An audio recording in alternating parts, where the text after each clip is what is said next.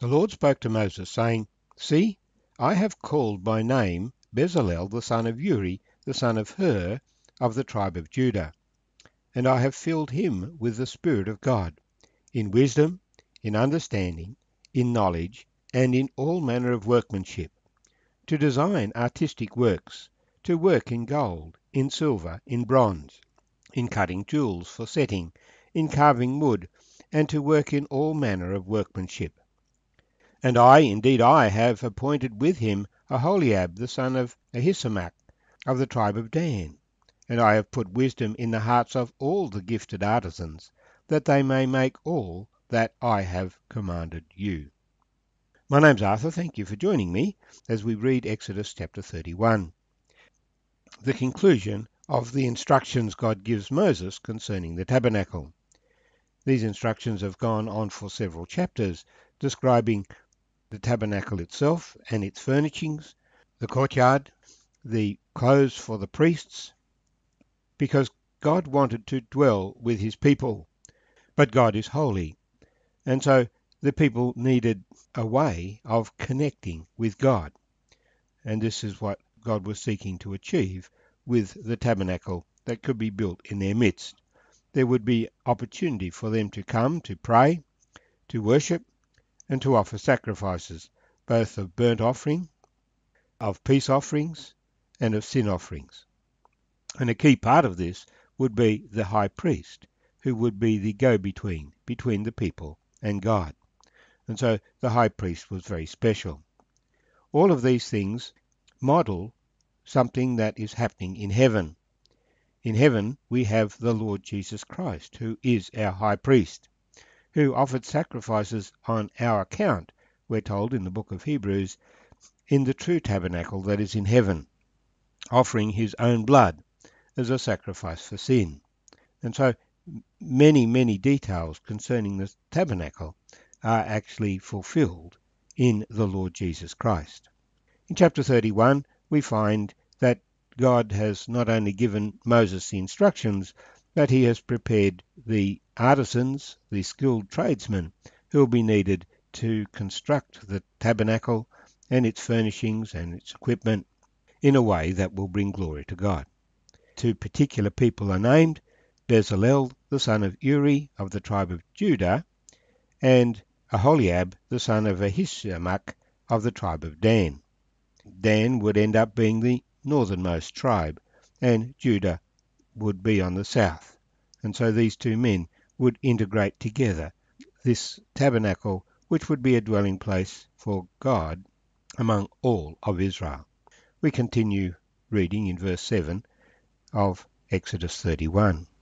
That they may make all that I have commanded you, the tabernacle of meeting, the ark of the testimony, and the mercy seat that is on it, and all the furniture of the tabernacle, the table and its utensils, the pure gold lampstand with all its utensils, the altar of incense, the altar of burnt offering with all its utensils, and the laver and its base, the garments of ministry, the holy garments of Aaron the priest, and the garments of his sons, to minister as priests, and the anointing oil, and sweet incense for the holy place, according to all that I have commanded you, they shall do. And the Lord spoke to Moses, saying, Speak also to the children of Israel, saying, Surely my Sabbaths you shall keep, for it is a sign between me and you throughout your generations, that you may know that I am the Lord who sanctifies you. You shall keep the Sabbath, therefore it is holy to you. Every one who profanes it shall surely be put to death. For whoever does any work on it, that person will be cut off from among his people.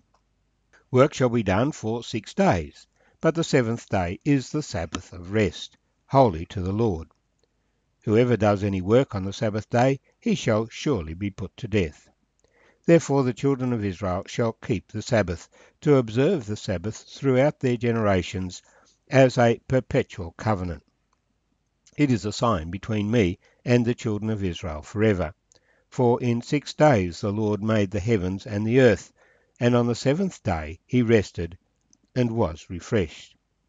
And when he had made an end of speaking with him on Mount Sinai, he gave Moses 2 tablets of the testimony, tablets of stone, written with the finger of God.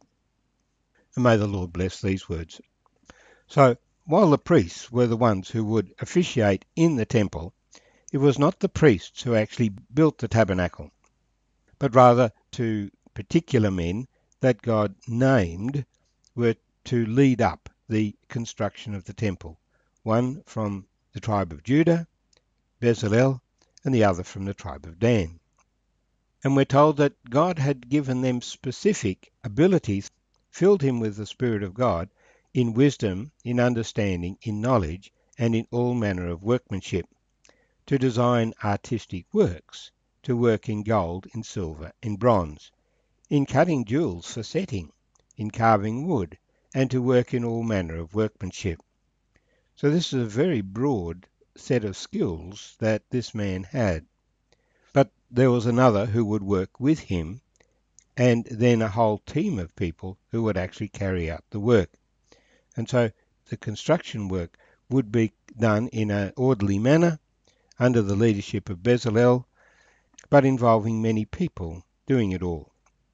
Now we've seen the tabernacle itself, a tent 5 meters wide, 5 meters high, and 15 meters long, partitioned into components with a curtain, and the tent constructed of, on the inside, a wooden frame, and draped over the wooden frame, fine linen, artistically woven in gold, purple, blue and scarlet, and then the goat's hair covering, and then the ram skins dyed red covering, and finally the badger skins on the outside.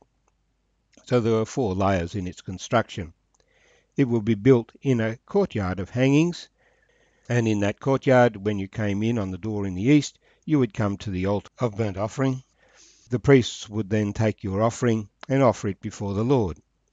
Most of the offerings were conducted just at that altar, but morning and evening the priests would go into the holy place at a time of prayer, and whenever they went in and while they did their business, they kept their hands and feet clean at the laver. They went in to light the lamp in the evening, and in the morning and the evening to burn incense before the Lord.